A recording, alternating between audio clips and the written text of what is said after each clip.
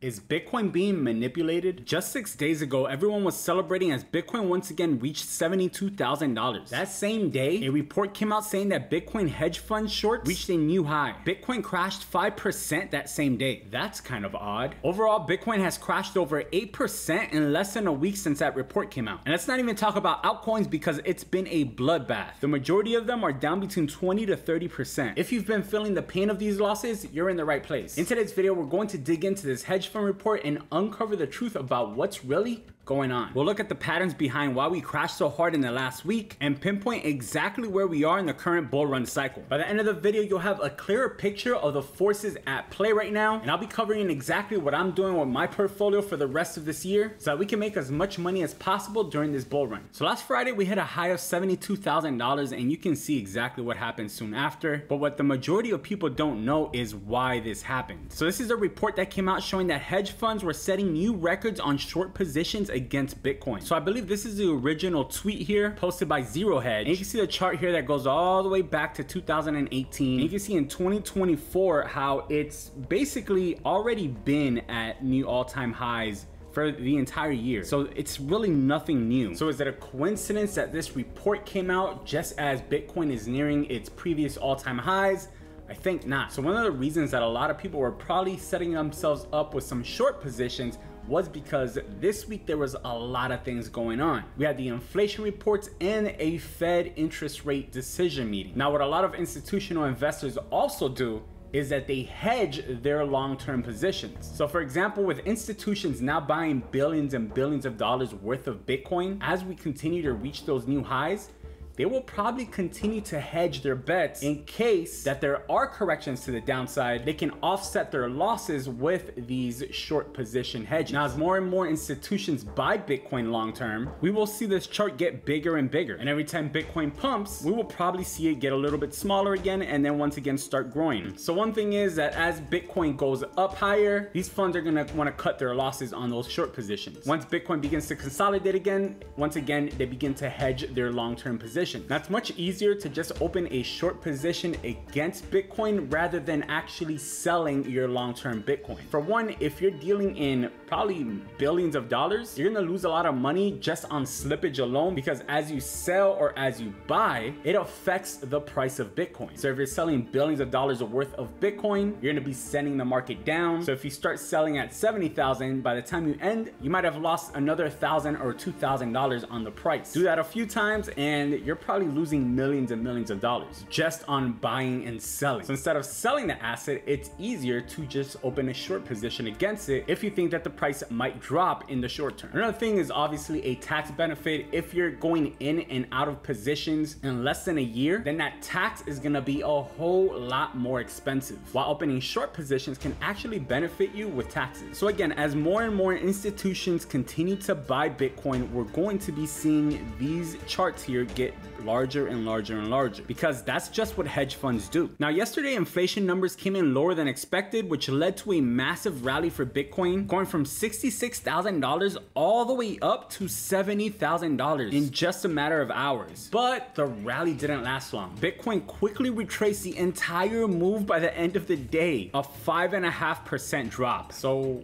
what happened? So one interesting thing that I found here, going all the way back to the beginning of this year, we have had 4 different Fed rate decisions. In January, leading up to the FOMC meeting, Bitcoin dropped by 3.5%. In March, it dropped by over 10% leading up to the meeting. And in May, it dropped by over 12.5%. So our 5% drop leading up to the meeting actually wasn't that bad when we look at the last two. Now, another thing that I noticed is that after every drop that leads up to that meeting, we completely retrace the drop and go up. So we saw it happen back in January, saw it happen back in March, and even saw it happen back in May. And if we look at the last few days, you can see that we did retrace the entire move back to the upside from where that drop started, but then we retraced it all the way back down. And now we're sitting all the way back down here at this big support level. So the good news is this is a big support. And even if we lose it, we have another Fibonacci retracement level right here, right around $65,000, and another one sitting right around 64. Now, something that could be seen as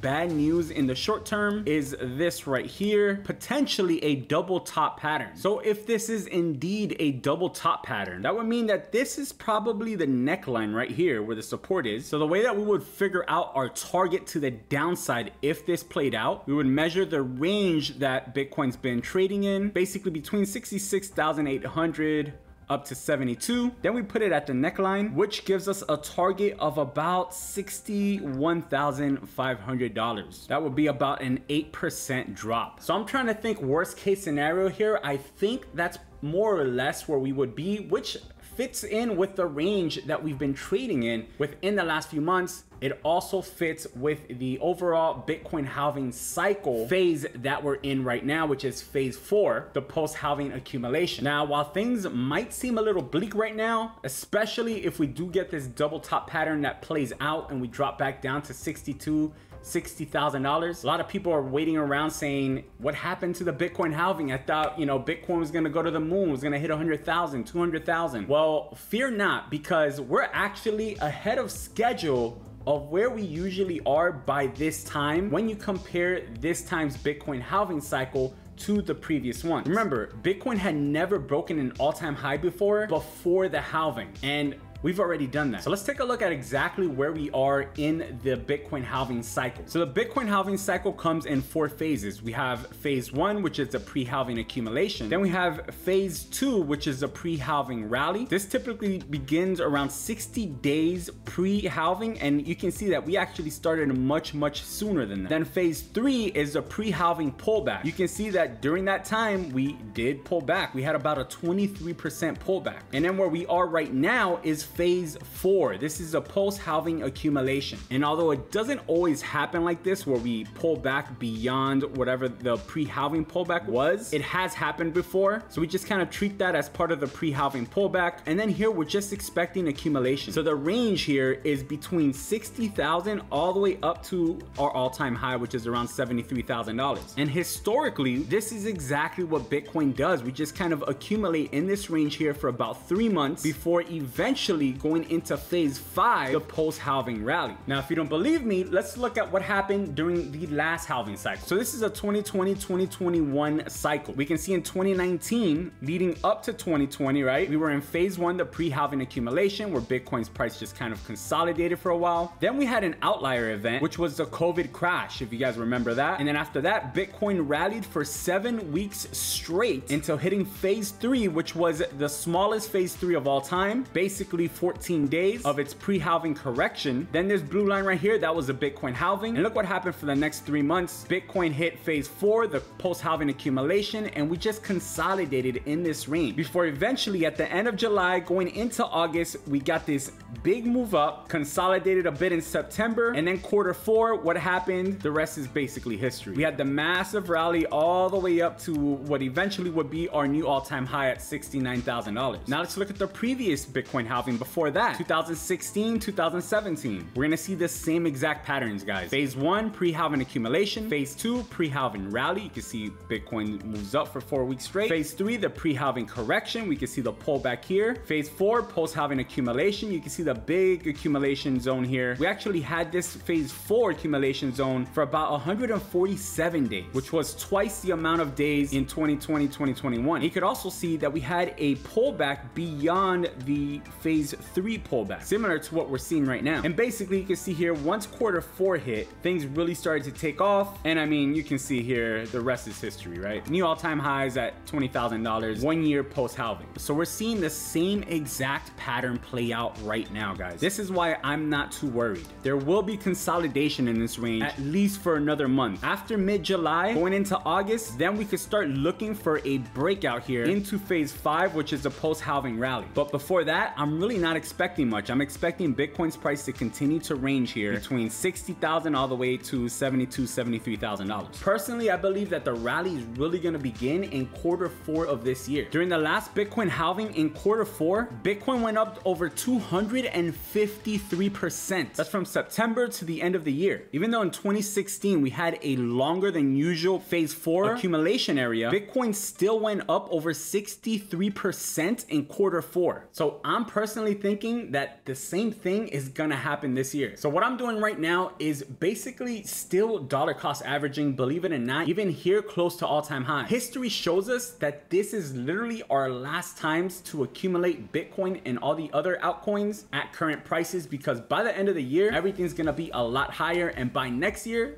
we'll even be higher than that. So is Bitcoin gonna continue to consolidate here? Yes, I believe so. Will Bitcoin be higher by the end of this year than it is right now? Yes, I definitely believe so as well. Will institutions continue to short and hedge and potentially manipulate markets with these type of reports? Yes, I believe so, because it is a harsh reality, but not only in crypto, in all markets. By understanding the full picture and knowing how historically Bitcoin's halving cycle has performed time and time again, we can better position ourselves for long-term success to make as much money as possible during this bull run. Now, one way that you could potentially stay ahead of the curve is by utilizing AI in your trading. This is something that I've been testing out lately, as AI-driven hedge funds have outperformed traditional hedge funds by more than 300% over the last 3 years. Check out this video where I programmed an AI bot, I gave it $1,000, and then I let it trade crypto for 7 days with no human interference. The results were actually shocking. So if you're not adapting your trading with AI yet, check out this video right here to see what you're missing out on.